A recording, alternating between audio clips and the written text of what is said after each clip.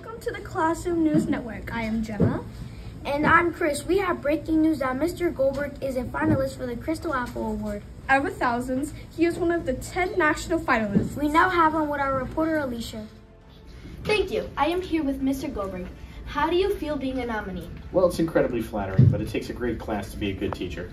Speaking of good teachers, what makes you so amazing? Well, my students, they always trust me to do their best, and we do fun things, and they make coming to school worth it. What advice would you give to other teachers? I'd say enjoy and support your colleagues, respect and always find the good in each student, and have fun. School's supposed to be fun. I heard that you ate bugs and let kids shave your head. You do whatever it takes. Thank you, Mr. Goldberg. Back to you. Thank you. He sounds like an awesome teacher. His class has the highest MAP and SBAT scores and the best attendance and behavior. He raised over $5,000 for gifts for other teachers. His staff must love him. All his students agree he should win the Crystal Apple Award, but it's up to the voters now. Vote for Mr. Goldberg!